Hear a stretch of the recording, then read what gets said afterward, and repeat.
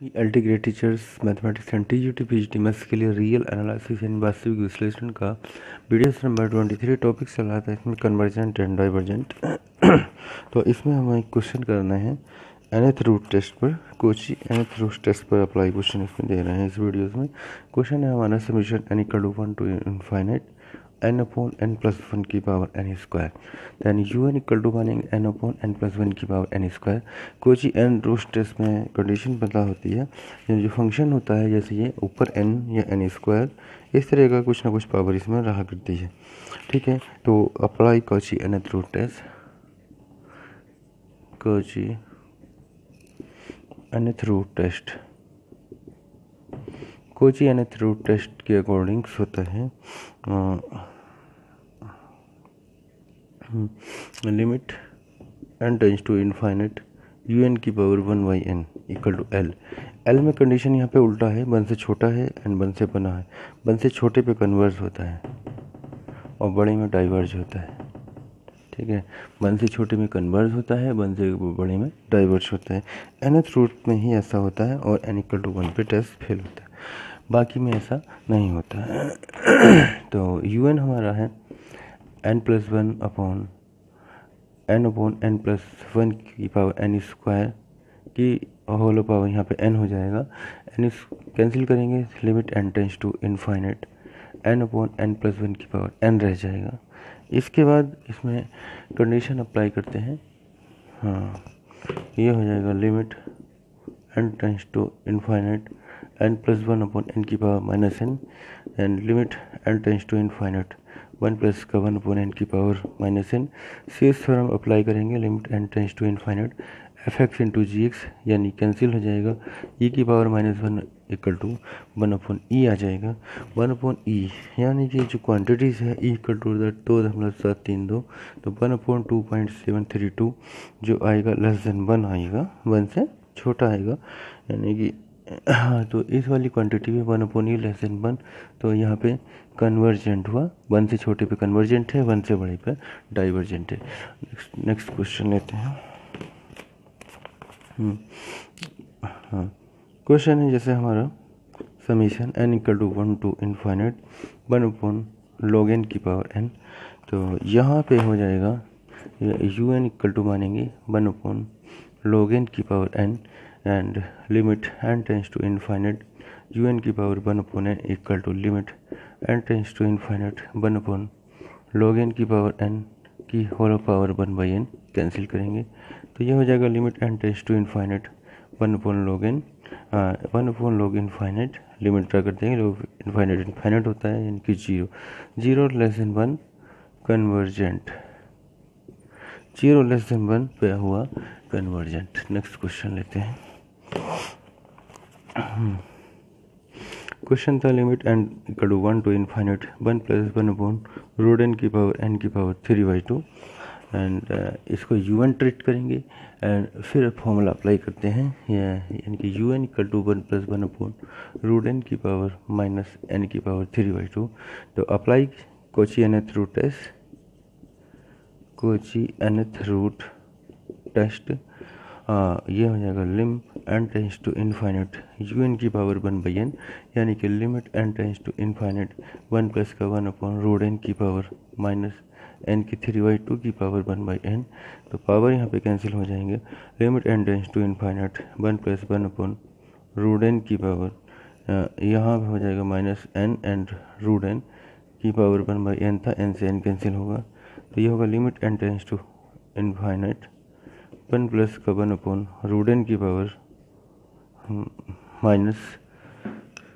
Root n की power, limit n tense to infinite 1 plus 1 upon root n की power minus n। अब यहाँ पे स्विच थ्योरम अप्लाई करेंगे, स्विच थ्योरम अप्लाई करने में हो जाएगा e की पावर में e की power Liam n tense to infinite F x into ji x into minus का रूट n, कैंसिल होगा, e की पावर माइनस 1 यानी कि 1 अपॉन ई आएगा, ये लेस देन होगा 1, इस पर हो जाएगा कन्वर्जेंट। ठीक है, कंडीशन हुई कन्वर्जेंट। नेक्स्ट क्वेश्चन लेते हैं।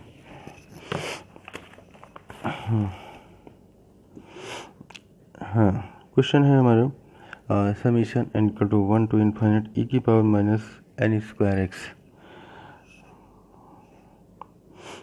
ई की power minus N square x, x पे भी देखो डिपेंड करना चाहिए, तो यू एन इक्वल टू ई की पावर माइनस का एन स्क्वायर एक्स है, सॉरी एन एक्स होगा जब एक्स पे डिपेंड करेगा, नहीं तो एन एक्स होगा तभी एक्स पे डिपेंड कर पाएगा, एन स्क्वायर होगा तो एक्स पे डिपेंड नहीं करेगा। Apply Kochi nth root test,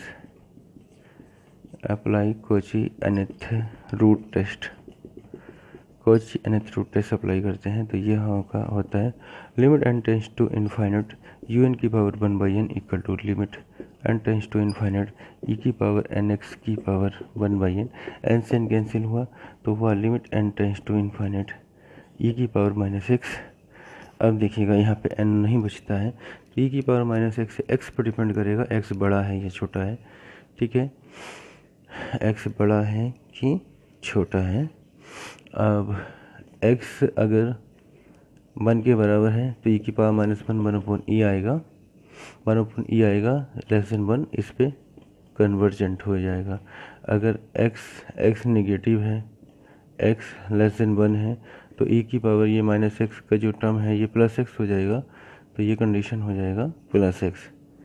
ई की पावर माइनस एक्स था इक्वल टू हो जाएगा ई की पावर प्लस में आ जाएगा, तो प्लस में इस ग्रेटर देन टू 1 हो जाएगा, इस पे हो जाएगा डाइवर्जेंट,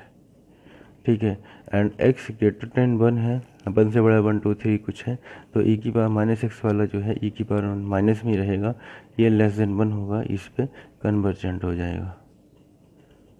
ये डिपेंड कर रहा है इन x की वैल्यूज़ पे, x की वैल्यू पे डिपेंड कर रहा है। अगर x इक्वल टू 1 है तो भी कन्वर्जेंट है, 1 से छोटा है तो डाइवर्जेंट, 1 से बड़ा है तो भी कन्वर्जेंट होगा, ठीक है। नेक्स्ट क्वेश्चन इसमें देते हैं।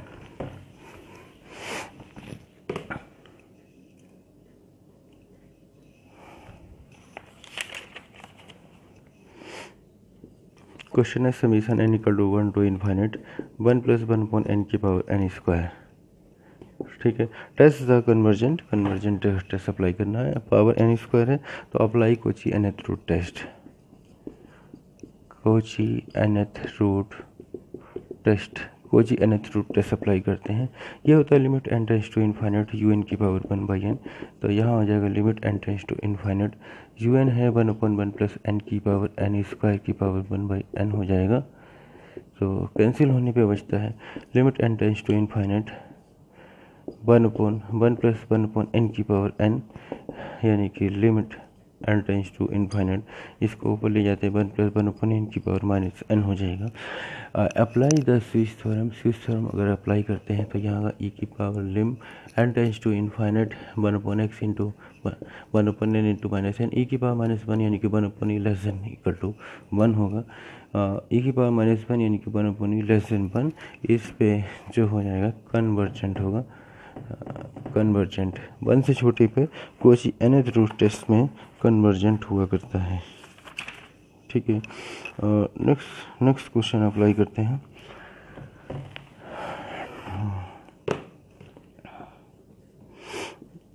Limit n tense to infinite a plus का x अपॉन n की पावर n, ठीक है। यहाँ पे यू एन इक्वल टू दिया है, यू एन इक्वल टू है a प्लस का x अपॉन n की power n, then Cauchy nth root test apply करेंगे, limit n tense to infinite you N की पावर 1/n इक्वल टू होगा limit n tense to infinite a plus का x upon n की power n whole of power 1/n, n से n cancel हुआ, apply the limit point x upon infinite हो जाएगा, then a plus का 0 a आ जाएगा, a पर depend करेगा, a अगर लेस देन 1 है तो convergent and a is greater than 1 है तो डाइवर्जेंट। यहाँ पे जो कंडीशन है a पर डिपेंड कर रही कन्वर्जेंट है कि डाइवर्जेंट है।